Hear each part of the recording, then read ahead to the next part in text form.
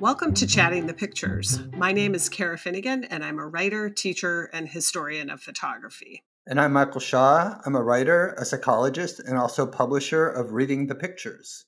Following the Dobbs v. Jackson decision that overturned Roe v. Wade, the great majority of photos captured protests in the street and in front of the court. What makes this image so interesting is its reference to time and to moral strength. This photo was taken by Brandon Bell for Getty Images. It shows 24-year-old Rachel Nix sitting on a curb outside the Supreme Court on June 24, 2022, after it overturned Roe v. Wade. The quote on the sign says, "Let this radicalize you rather than lead you to despair." And the bottom lists websites for abortion funds and one for abortion pill information.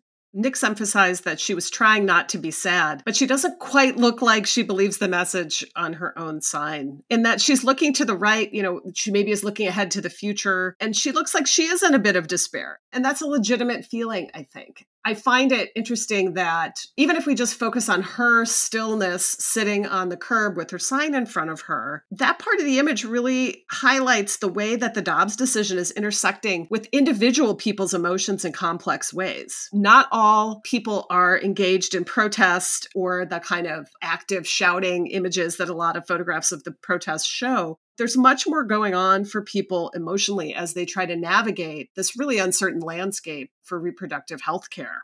I'm really glad you're talking about the sense of conflict in Rachel Nix, because it would be very easy just to talk about the dynamic between her and the animation in the background. But really, yes, I think that she really does feel like she's being pulled in different directions. And, when you talk about the sentiment in the country, 61% of US adults say abortion should be legal. Well, that goes up to 74% when you're talking about people ages 18 to 29. And yes, this is a powerful reflection of the tension that young women across the country are experiencing right now. The blurriness of the people moving behind her works, I think, as a visual metaphor on several levels. And Belle's really skilled in terms of capturing this idea. First, I think there's just the chaos of the decision. People aren't all walking in one direction in unison as you would, let's say, if you were going on a march from one place to another. They're kind of all over the place. Some of them are standing around. Some people are moving off to the right of the image. Some people are moving off to the left of the image. And it sort of communicates this idea of there's really the sense of like, not everybody knows what to do next. Not everybody knows what's going to happen next. No one's quite sure how to act. What is legal? What is not legal? And then that links to kind of the political challenges. Several folks have argued that the Biden administration, despite having seen the draft decision of the Dobbs case, really did not have a response kind of queued up and ready to roll when that decision officially came out. And so in the context of the political landscape, I think there's also a lot of kind of confusion and scrambling for what to do next.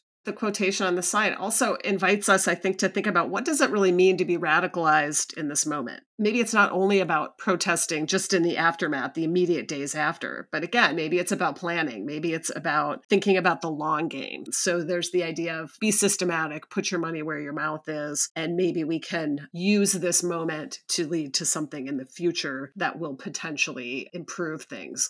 Another way to think about the movement in this image is to think about that kind of contrast, again, between the stillness of Rachel Nix and the movement of the people behind her in terms of what's going to happen to people who need abortion, who need this particular form of reproductive health care. People are going to be forced to be on the move. And that's kind of reflected, I think, metaphorically in the movement of the image, people going every which way. They may not be able to get care where they live. And at the same time, Nix's still body is also reminding us really that the point of the Dobbs decision is to force pregnant people to stay where they are, to keep them where they are, to punish them for trying to move or gain care.